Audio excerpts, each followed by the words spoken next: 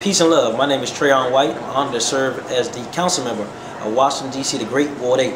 Today I'm here in support of the Washington Teachers Union and many teachers across the nation who stand in the gap, because I realize that education is the foundation of any strong community. And I think that we have come some ways, but we got farther to go. And so I stand today in solidarity with the Washington Teachers Union in support of a new contract.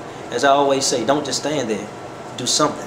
Hello to all of the DC teachers out there and the parents and the young people who are in our systems, and of course to the whole entire city, because this is important time. In fact, I see a button that says the time is now. Kids deserve safe, active schools, and so that's what this process is about. I'm here as an observer. I'm Anita Bonds, one of the at-large council members.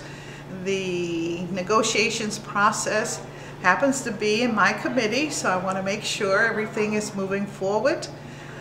Previously, my staff has had the opportunity to sit in.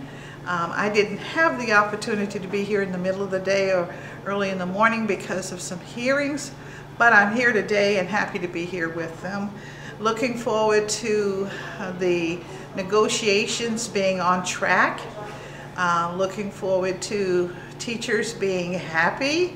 I know that money makes a difference, but more importantly, work environment and conditions and safety are important to them as well.